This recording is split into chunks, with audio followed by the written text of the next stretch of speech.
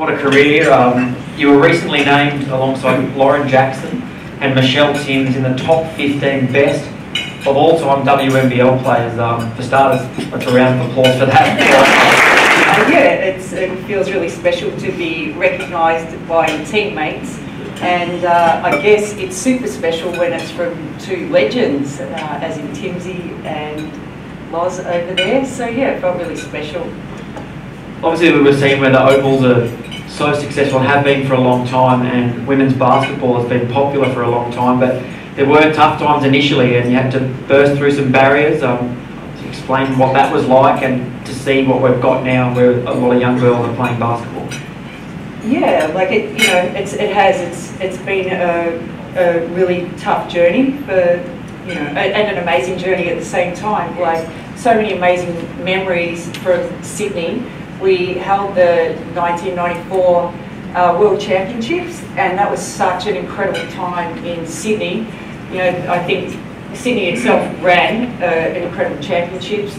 We finished 4th, and I think really established the Opals as a power in world basketball. So yeah, so that was, I think, where it all really began to take off. So yeah, it was awesome.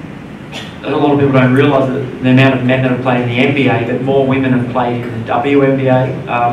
What do you think that says about women's basketball in Australia? Oh, that's a tough question. Don't want to compare, it's not about comparing. It's just, we just want to support everyone. But I think basketball in general, we've created some incredible athletes, and we're just proud of everyone who makes it to that level. It's awesome.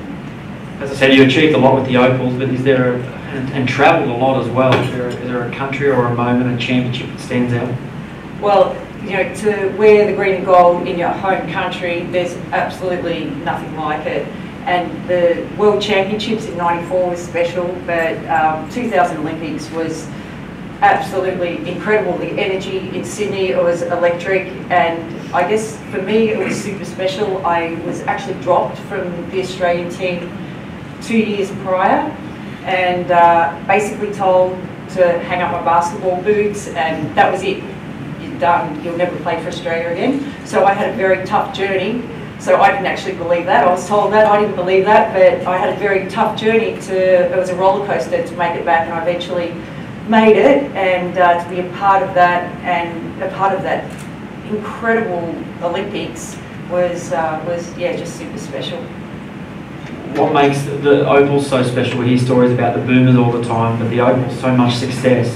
What's the camaraderie like, and why are you successful from your point of view? Yeah, well, you said it right there, the camaraderie, the culture, everything. It's all about the culture. It's and what I can remember is from when Tom Ma started coaching the Opals, and when we started playing, we had a set of themes that we lived and died by, basically. So that was always a part of our game, and so when things weren't going well, we came back to our themes, we worked it out, and it was the culture of the team.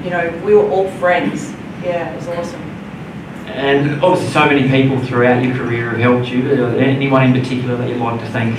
Oh, my beautiful mum, who's sitting here tonight, and my dad, of course. He's not here, so bad luck, Brian. But my mum and dad, they gave me everything. They supported me, and it's like it was a long time ago when I was playing basketball, and I think I was told on many occasions you couldn't play as a professional, but Mum and Dad just said, follow your dreams. If that's what you want to do, we're always here to support you. If it doesn't work out, we're here. So I'm so blessed to have that from my mum. So thanks, Mum.